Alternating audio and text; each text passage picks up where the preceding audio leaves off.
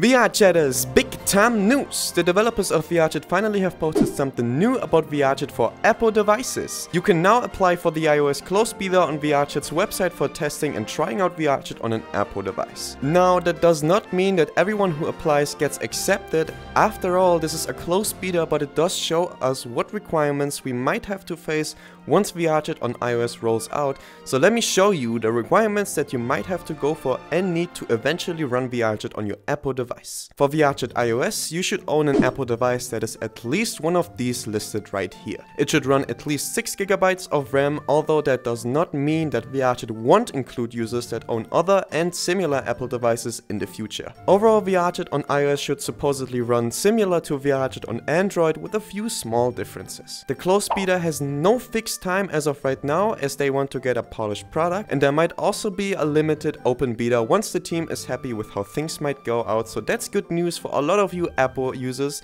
including me. I honestly think this is super interesting, and I will keep you guys up to date when it comes to VRChat on mobile devices like Android and iOS. We might get new updates anytime soon, right? Who knows? I'm actually more curious about if they will combine the categories of Android and iOS when looking at what device the user plays on. We'll see. And that's actually all. Don't forget to subscribe to this channel for upcoming videos and to stay up to date when it comes to new things related to VRChat. And as always, take care in the virtual as well as in reality.